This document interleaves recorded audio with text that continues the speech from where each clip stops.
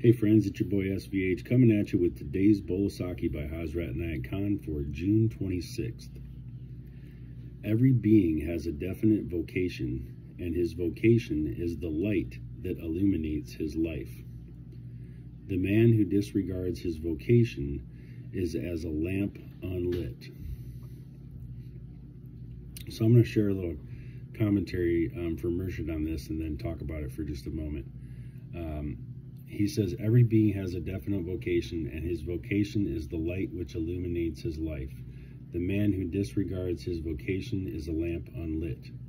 He who sincerely seeks his real purpose in life is himself sought by that purpose. As he concentrates on that search, a light begins to clear his confusion. We find with many people that somehow they never happen to find their life's vocation. And what happens then is that in the end they consider their life a failure. All through their life they go from one thing to another, yet as they do not know their life's object, they can accomplish so little. When people ask why they do not succeed, the answer is because they have not yet found their object.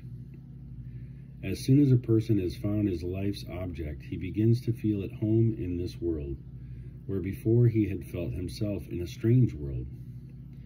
No sooner has a person found his way than he will prove to be fortunate, because all the things he wants to accomplish will come by themselves. Even if the whole world was against him, he will get such a power that he can hold on to his object against anything. He will get such a patience that when he is on the way to his object, no misfortune will discourage him. There is no doubt that as long as he has not found it, he will go from one thing to another and again to another, and he will think that life is against him. Then he will begin to find fault with individuals, conditions, plans, the climate, with everything. Thus, what is called fortunate or successful is really having the right object. When a person is wearing clothes which were not made for him, he says they are too wide or too short. But when they are his clothes, he feels comfortable in them. Everyone should therefore be given freedom to choose his object in life. And if he finds his object, one knows that he is on the right path. So yeah, this is a great one.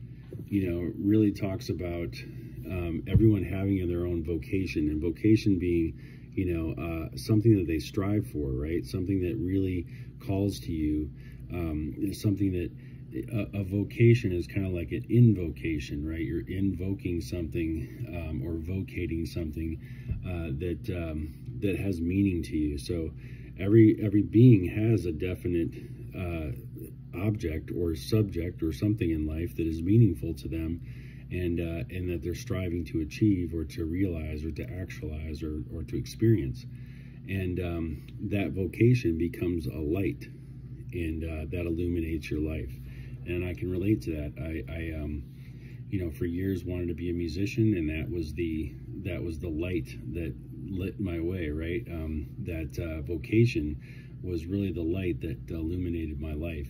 And, still to this day, very much it is a light in my life that illuminates it. And then, getting into the Sufi path and these teachings, I had a clear vocation that I wanted to teach, and that I wanted to lead others and guide others and be of service to humanity through the sharing of these teachings. And that has been also a light that has been illuminating my life. And to disregard your vocation is a lamp unlit, right? So the second part I've done as well. There was a good period of time when I just kind of put music aside and didn't really work on it, didn't really strive for anything, and didn't really know what, trying to find my way with it again, kind of.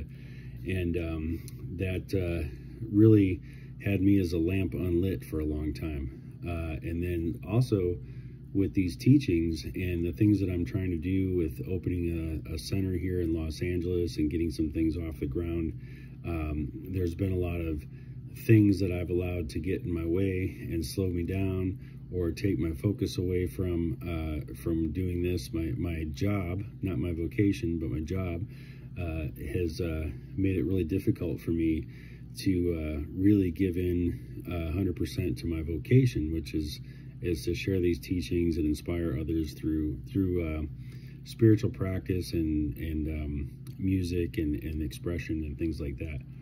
So I can really relate to this one a lot, and I'm in a position now where, I've been in my current industry for, I don't know, 7-8 years now, and I really enjoyed it a lot in the beginning, and really got a lot of joy from doing it, but it's just lost its luster for me these days, and it's not as enjoyable as it was in the past, and it's just run very differently.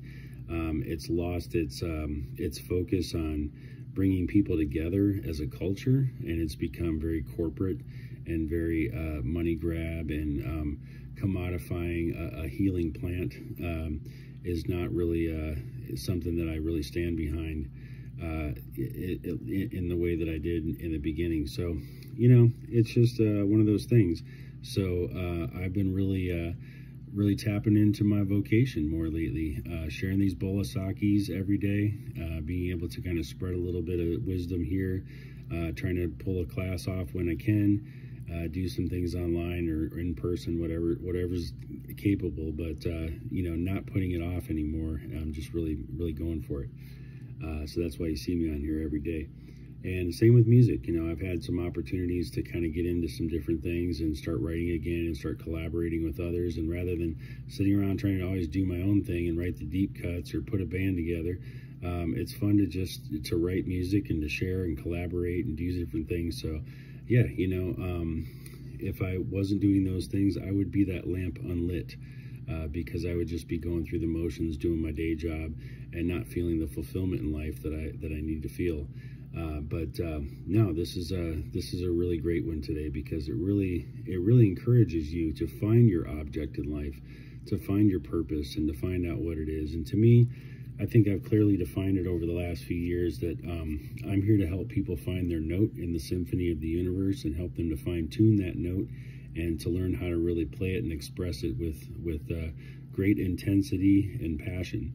And that can be interpreted a lot of ways, but that's in a nutshell what I'm here to do. So hopefully some of these things inspire you and help you to find your note, and help you to stay in tune, where you can loudly and proudly share your note with the world. So there you have it, my friend. That's today's Bowl of Saki, and I will be back again tomorrow with another.